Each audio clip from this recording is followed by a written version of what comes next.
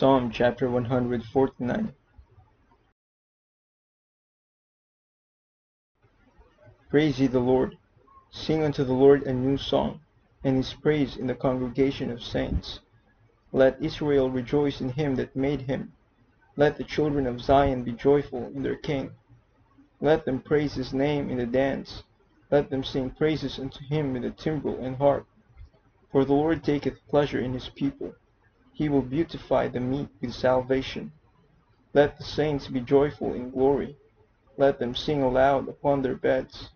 Let the high praises of God be in their mouth, and a two-edged sword in their hand, to execute vengeance upon the heathen, and punishments upon the people, to bind their kings with chains, and their nobles with fetters of iron, to execute upon them the judgment written.